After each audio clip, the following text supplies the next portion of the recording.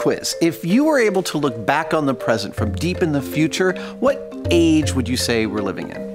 Is this a trick question? I mean, I want to say information age, but it seems too obvious. Can I say more than one age? Yeah, I think it is safe to say that we are living in more than one age. From the beginning of humanity, we've seen prevailing technologies marked with milestones. The Stone Age, the Bronze Age, the Iron Age, all occurring many thousands of years ago. Man's mastery of these materials has defined us. But by that metric, the last couple of hundred years have seen a flurry of ages. The steam age, the industrial age, the atomic age, the television age, the space age, to name but a few. But those are not the answers I was looking for. Is that a clue? Yes, it is. I think that this age could be classified as the glass age. That's not what I was thinking. I know. So how are we in the glass age? Well, let me put it to you this way. Can you imagine a world without glass? Now, I don't want a cheeky answer. I want you to really think about it. Okay, no. I can't imagine the world without glass. Exactly. Glass is really quite extraordinary. Without it, many of our major accomplishments would never have happened. Glass has a deep and complex history, and as a material, it has properties and characteristics that we are only just beginning to understand. We look right through it and think of it one-dimensionally. Most of us think of glass as a fragile, brittle thing that, if not handled correctly, will break in a spectacular fashion. So you're going to break that to make a point? Indeed. Can I help? Yes, you can. And it's true. Our everyday common variety of glass is brittle, but it doesn't have to be that way. Glass has already altered our lives and is behaving in ways that is totally unexpected. Got it. Let's start with a history of glass. I think I can handle that. Glass as we know it is most commonly made of silica, the primary ingredient of beach sand. Mix silica with a couple of other key ingredients, heat it all up till it melts, and bang, you got glass. Humans have been making glass since ancient times, starting with beads, vessels, and ceremonial accoutrements. Glass-making techniques spread out from Mesopotamia, culture to culture, changing in incremental ways for much of the last 4,500 years or so. The Romans even had glass windows on their important buildings as early as the 1st century AD. Glassblowing was discovered around that time, and soon inexpensive and ubiquitous glass became one of the hallmarks of the Roman Empire. But no period has seen such growth in the development of glass technologies as in the last 150 years. We've been able to unlock the secrets of glass in ways that would have seemed like magic to our forebears. Nice. Thanks. So tell me what's so special about the last 150 years? Well, several things. In that period, technology evolved at an exponential rate. With that came tools and processes that enabled advancement across all material sciences.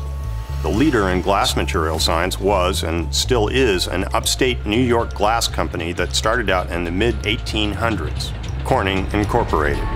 One of their first products was a toughened glass lens for railroad signal lanterns that offered 2 radical improvements over any other lens of that time. It could be produced in a consistent color, and more importantly, it didn't break when rain hit the hot glass. This helped save lives by bringing down the number of train wrecks, but it also set a course for 160 years of innovation in glass. Of course, everybody knows about Corningware and Pyrex products too. Those innovations came from Corning during the early part of the last century. You know, I have tons of this in my kitchen. But Corning no longer makes kitchenware. They've innovated way beyond that. Let's take a look.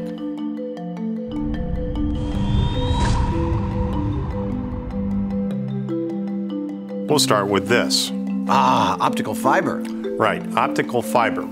This does 2 things, both astonishing. The first one is this.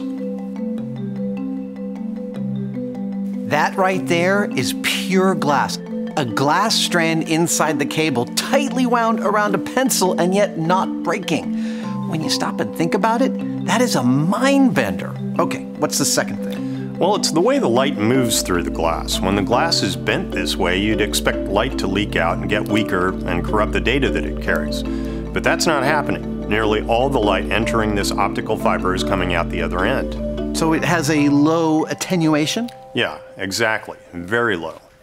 And the late 1960s, Corning figured out how to limit the attenuation or loss of light as it travels through fiber, even when that fiber is bent. Nice. This discovery led to the practical use of fiber as a medium for voice and data communications over great distances, ushering in an era of low-cost, high-bandwidth communications and ultimately the internet as we know it.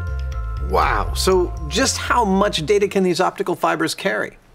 This video playing back right here is sucking in data at around 20 gigabits per second. That is a lot of data. Yeah, this is ultra-high definition raw video, but even in this case, the optical fiber is not anywhere near capacity. The bottlenecks are here and here, not here. The practical limit of data transport over optical fiber keeps increasing. Using today's technology, it's possible to transport more than 1 million gigabits per second, about a petabit. That'd be like downloading 17,000 high-definition movies from Netflix in a single second. That's amazing. Okay, tell me about this stuff. Well, obviously it's an optical fiber as well, but instead of sending light through one end and out the other, it emits light throughout its entire length. Cool. What's it good for? I have no idea. Okay, so I was able to seriously bend a strand of glass. Didn't break. But what do you think's gonna happen when I try to bend a pane of glass? Rhetorical question. Check this out.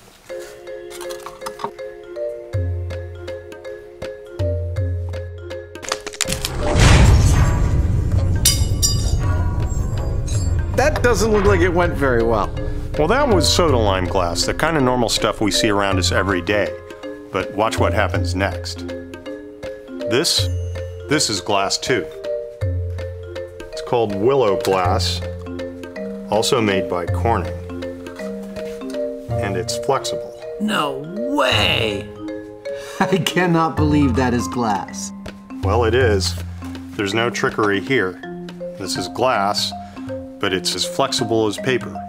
So what kind of applications does that have? Well, that's where it gets really cool. Check this out. All right, it's looks like a piece of stainless steel. And what is this? Willow glass bonded to one side as a scratch-resistant coating? Yep.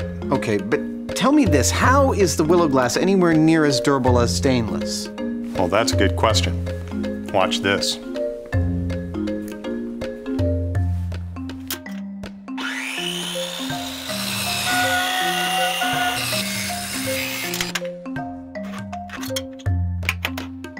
That is amazing! I cannot believe that the blade did not shatter the glass. It didn't. And that's just half the story.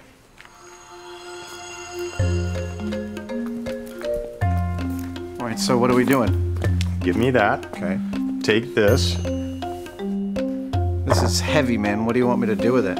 I want you to drop that right on that piece of stainless steel with a willow glass on it. Seriously. Let's see what happens. Here we go. 3, 2, 1.